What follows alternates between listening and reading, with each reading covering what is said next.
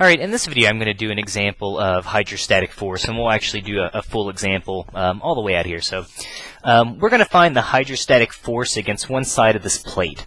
So suppose we have a plate, let's suppose it's sitting here in water.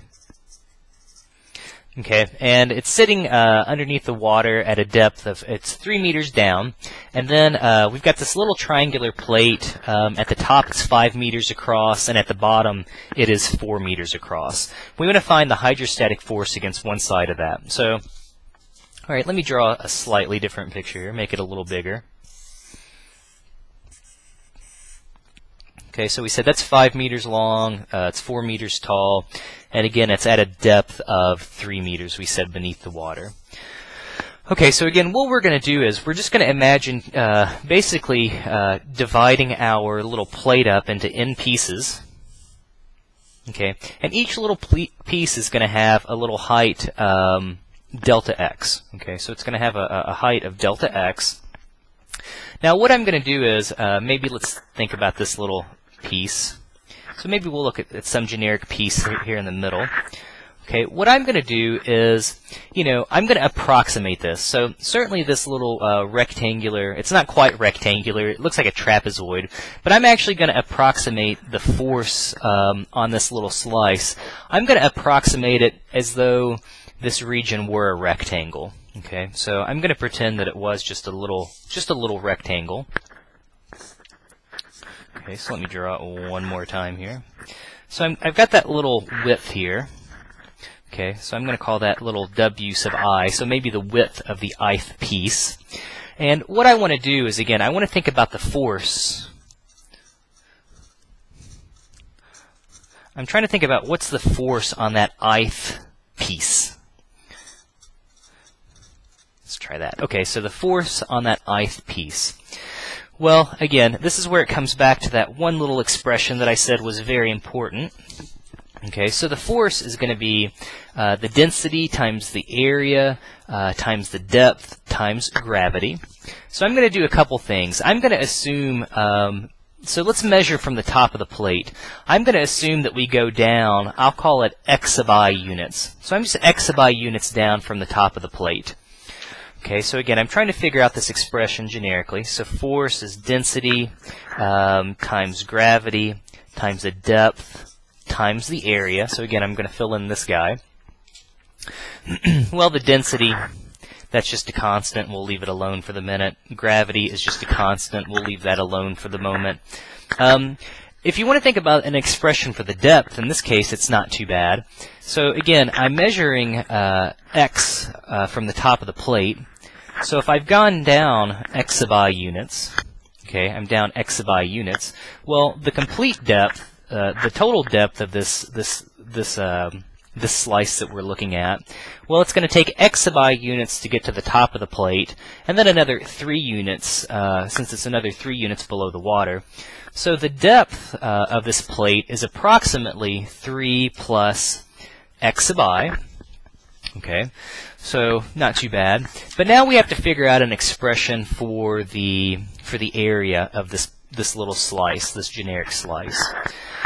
Okay, so again, I'm pretending that's basically a rectangle. Okay, so if I'm pretending that it's a rectangle, to get the area, I just need to take the width, which we're calling w sub I, and multiply that by its height, which is just going to be delta x, because again, we're assuming all these have a height here of delta x. So now I need to come up with an expression for the width. Okay, so this is where we'll have to do a little bit of geometry.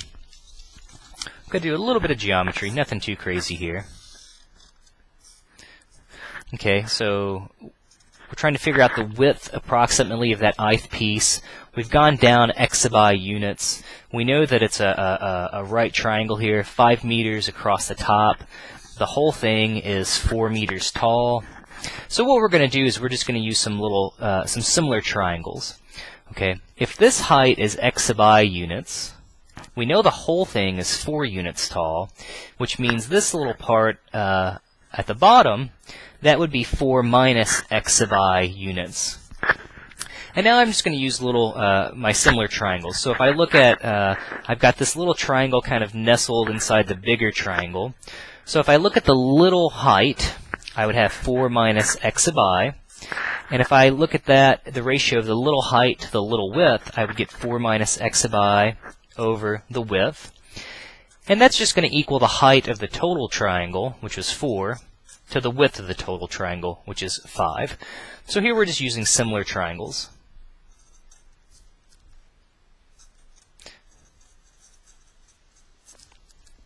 Okay, what we're trying to do is we want to figure out an expression for the width all in terms of x. And that way, the idea is if I can express the width in terms of the depth, basically the whole problem will simply be related to the depth. We'll have it back to a single variable, and we can do some integration here. Okay. Well, to solve for w sub I, I don't know what's the easiest way. You could always just cross multiply. So we would get 4 times the width of that ith piece, and then we would get 5 times 4 minus x sub I, and then we could just divide both sides by 4.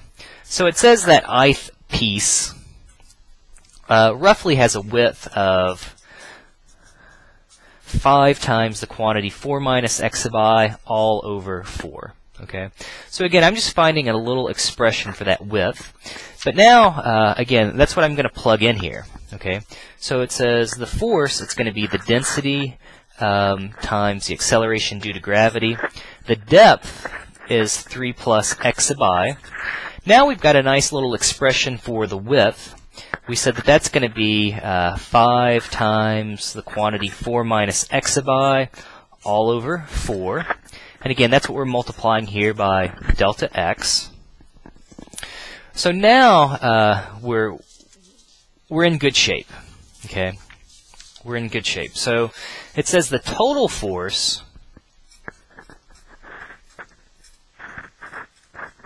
and I should say an approximation. So if we want an approximation to the total force, we would just have to sum up the force. I'm going to write it as little, so this is generic. We'll say we'll have to add up the force. I'm going to just write it out. The force on each piece.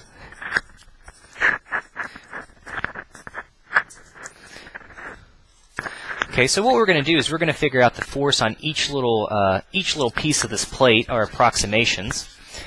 Okay, so it says the total force will be approximately equal to, well, we would have to sum over each of our n pieces, so I equals 1 to n, and then we're going to just take this little expression that we came up with.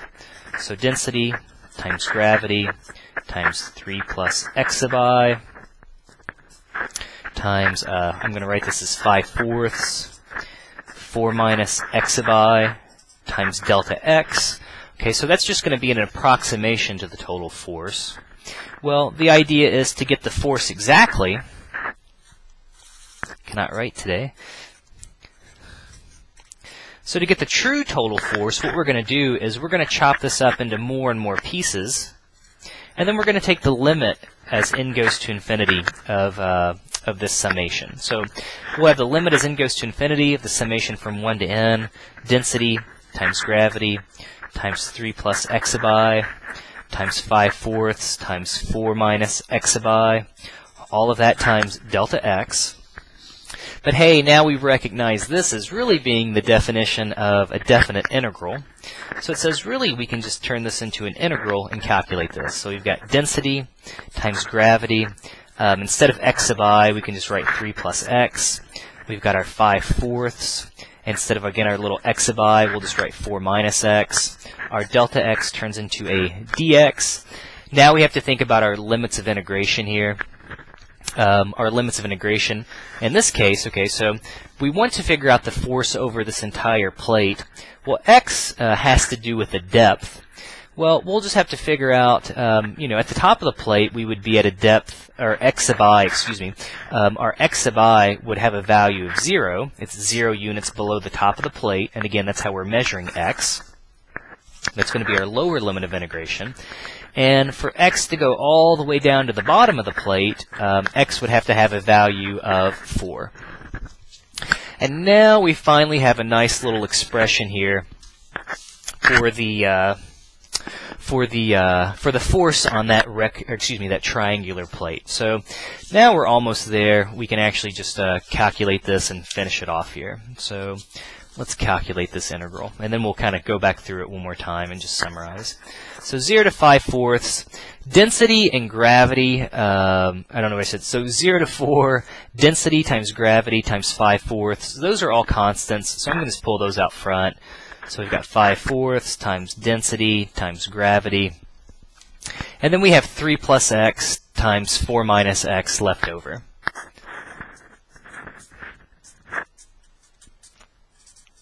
Alright, so let's see if we can't knock this out without too much trouble. Alright, so to integrate this, you're going to have to multiply it out. So 3 times 4 is 12. It looks like we'll get a negative 3x plus 4x, so that'll give us a positive x. And then it looks like we'll get a negative x squared when we multiply that out. Okay, so we can integrate this without too much trouble. We've got 5/4 times density times gravity. So the antiderivative of 12 would be 12x. The antiderivative of x would be x squared over 2. The antiderivative of x squared would be x cubed over 3. And again, now we just have to go back and plug in our limits of integration. So 5/4 times density times gravity. Let's see, 12 times 4 would be 48. Let's see, if we plug in 4, we'll get 4 squared, or 16 over 2. 4 cubed, what is that? 64 over 3. And then when we plug in the lower limits of integration, notice we'll get a 0 plus a 0 minus a 0. So all that stuff's gone. And now we're there. So we've got 5/4 times density times gravity. Let's see, 16 over 2, that's just 8. So 48 plus 8, that's going to be 56. Yuck, now we've got to get common denominators. Okay, not the end of the world. So we can multiply top and bottom by 3. So we've got 5/4 times density times gravity. Let's see, what's 3 times 56? So that would be 150 and 18. So it looks like 168 minus 64 all over 3. Almost there. So 5/4 times density times gravity. 168 minus 64, I guess that's going to be just 104 over 3. And I'm getting lazy.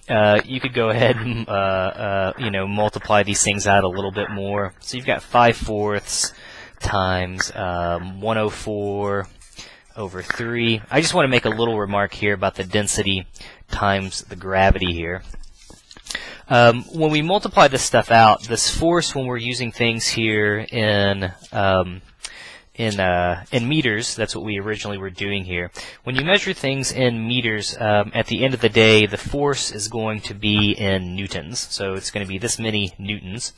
And what we do in this case for, again, since we measured everything in terms of meters, we're just going to plug in our values. So you'd have 5/4 times 104 over 3. The density is 1,000. So the density of water is 1,000 kilograms per meter cubed. You can multiply this by the acceleration due to gravity, which is 9.8 meters per second squared. Whatever all of this gives you, that'll be your final answer, again, in newtons. So kind of a long little problem, but again, not the hopefully not the end of the world. So let's kind of recap again what we did. Okay, so again, the basic idea is you've got your little plate. Okay, it's at a certain depth. Again, in this case, you could have measured x from the top of the water. You could have measured x from the bottom of the plate. Geometrically, I don't see why it would really matter or make things any easier or more complicated. I'll do a second example where it's kind of conducive. It makes things a little easier depending on where you pick your x from, either from the top or the bottom. Okay, so we pick our x in this case from the top of the plate, chop it up into n pieces. Again, each one has a little height of delta x. So to get the area of this little ith piece, again, you can basically think it's close to being a rectangle, so we'll take the width times the height. We can approximate it that way. So that's what we're doing here. We're just taking the width times the height. Okay, we've got to figure out a nice little generic expression for that. That's where the geometry came into it. We had to use similar triangles. So in this way I was able to relate the width to this value x, the distance from the top of the plate, just using similar triangles. At that point we were able to get this nice little expression for the force. I should even put the force on the ith piece. Okay, well, if you add up the force over each one of the n pieces, okay, that's going to give you an approximation to the total force. Well, to get the true total force, we'll basically chop our region up into more and more pieces, take the limit as n goes to infinity, and again, that's what turns it into a nice little integral, and then we're off and running and integrating, and then it's just kind of, to me, usually the integrals on these, they're a little long, but, you know, nothing too terrible, just a little multiplication, and just being hopefully careful with arithmetic. Hopefully I didn't make any mistakes here. So, all right, I hope this helps and makes some sense. I'm definitely going to do another example, so feel free to take a look at that if you need to.